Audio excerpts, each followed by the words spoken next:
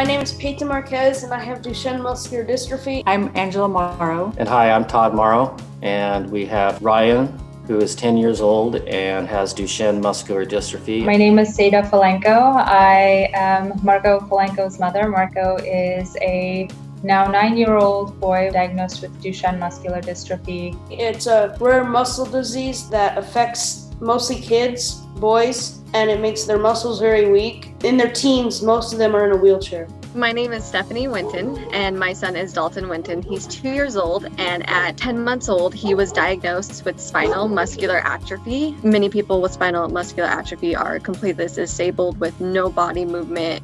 They have to have feeding tubes and trachs to breathe. My name is Angelica Rojas, and I was born with a rare genetic disease called adenosine deaminase deficiency. I was born without an enzyme in my body that helps support a healthy immune system. My name is Erica, and I'm the mother of a TBI Warrior. That is Ava's official diagnosis. It was a really long journey. Ava is almost 7 years old, and we found out her diagnosis when she was 5. We went to a number of other centers from Texas to San Diego, also San Antonio. We have been to a number of locations for evaluation for Ryan, both on the West Coast and Midwest, but we just weren't satisfied with the direct care that we were getting with Ryan. We just felt that something else was not right. It was that kind of kept us looking and not just taking the word of the physicians. Me being a physician, being in that position where I know when something's not right, something's not right. I was diagnosed at Children's Hospital Los Angeles when I was 5 years old. Transitioning from pediatric care to adult care had been difficult.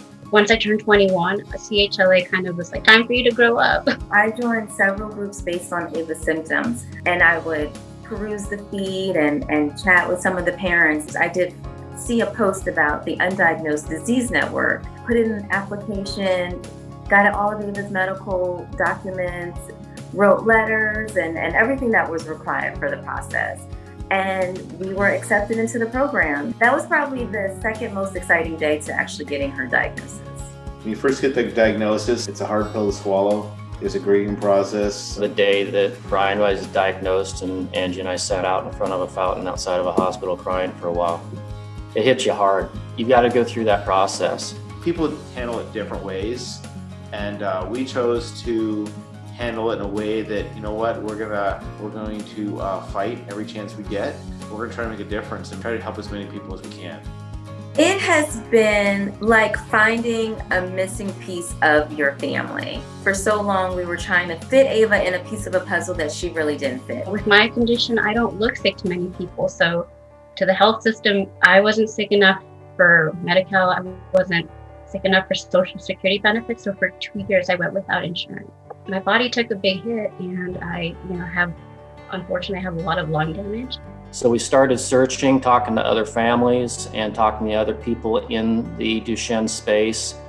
And one name that kept coming up was UCLA. The community there is very strong. You have the doctors that will call you on your phone, that respond to emails. The first time that we actually had a glimmer of hope and light was when we met Stan Nelson, Dr. Nelson. And then we met Dr. Shea, and it was a complete life changer. He obviously comes from a place that he understands because his son has Duchenne as well. Dr. Shea was the first person to finally sit down and tell me what SMA was. Immediately, he started talking about treatment options, and he explained it so much better, and we realized that we had a fighting chance here with our son. We were very lucky to have received exposure to all the resources there, clinical trials and testing. We were trying to also get a site that was on the cutting edge of trials and new therapies and new options. There was a lot of things involved in the clinical trial, a lot of MRIs, muscle biopsies, countless blood tests, things like that. They kept talking to me about how I was gonna maybe do a clinical trial,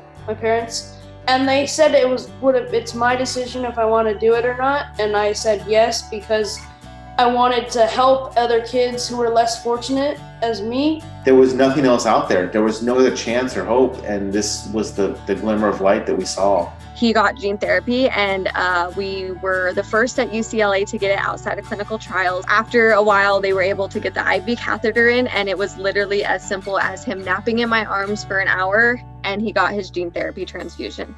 After that, we actually noticed immediate change. Within 2-3 days, he was kicking his little legs like in a shopping cart.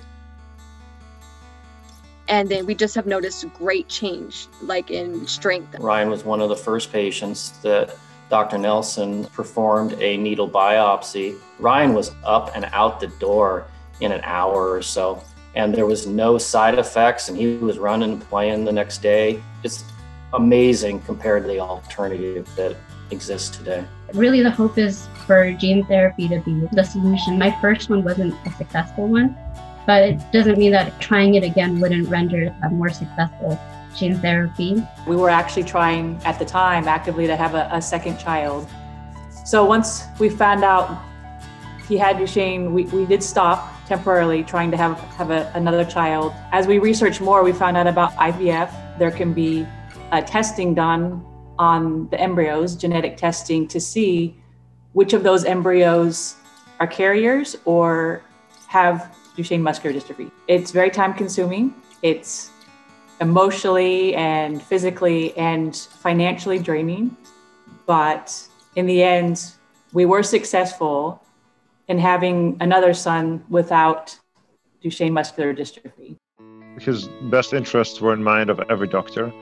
And from Dr. Shea and Dr. Nelson, their mindset was very much about not just his future quality of life, but also about the quality of the experience as he goes through this. Dr. Butte has always tried to find answers for everything. I always describe my relationship with my care providers at Dr. Butte and other doctors that I see at UCLA is kind of like a little tribe. When I have a question or if I'm not feeling well, he'll try to get to the bottom of it.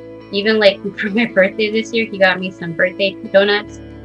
And so, having a doctor that truly cares and is there and understanding it has been a world of difference. Very fortunate in terms of coming to UCLA and being under his care. We have to say we're no longer just a number in the system.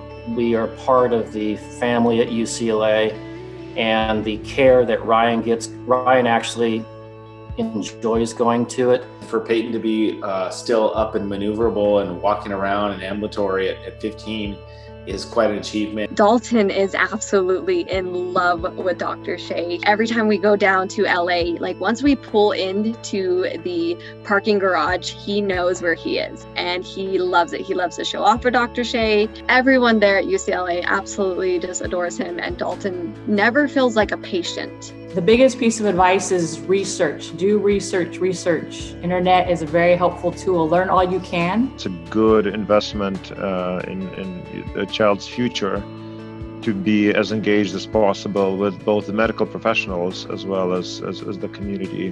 Be patient, but also be persistent. Trust your gut. You have to be vigilant. Make sure that you do what is necessary to get the answers that you need for your family. It's a long journey. It's a hard journey. I think as a primary caretaker, it's important just to take time for yourself. Always ask questions, never be afraid of it. It's always better to ask questions and have that better understanding. Have a good support team, whether it be your family, your friends, your relatives. Don't do it alone, you know what I mean? Find a good team of doctors and a good team of friends and family and keep them close. You're gonna need them through this experience. Don't ever stop spreading your story. Don't ever stop explaining how important these things are for your child. You're always going to have to fight for your kid. And this is just going to be a little bit harder of a fight, but you're going to find those people who help you out phenomenally. This is Ava, our TBI Warrior. Ava Brielle Cox. You should never underestimate her. I mean, she's capable of a lot of things. And soon enough, she'll be running around and chasing me all over. Do a little dance.